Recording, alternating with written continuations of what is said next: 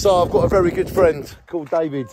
And David said to me, this way Dylan, David said to me that people with prams cannot go along the pavement because people are parking their cars on the curb. So when you park your car on the curb, prams and people with disabilities and wheelchairs, they're not able to go along the pavement. So then they have to reverse up and it causes a lot of aggravation. So please, people that park their cars on curbs, this video is for you. You cannot park your car on the curb because you are not allowing disabled people access.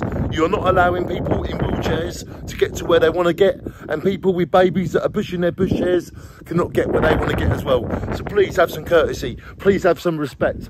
Please treat people very nicely.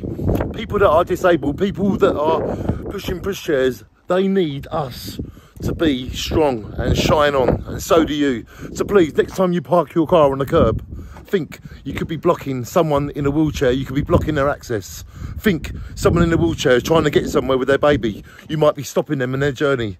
So please do not park your car on the curb, otherwise you could be doing damage to other people. Shine on. I know you didn't realise you was doing damage, but maybe you do. Please stop parking your car on the curb.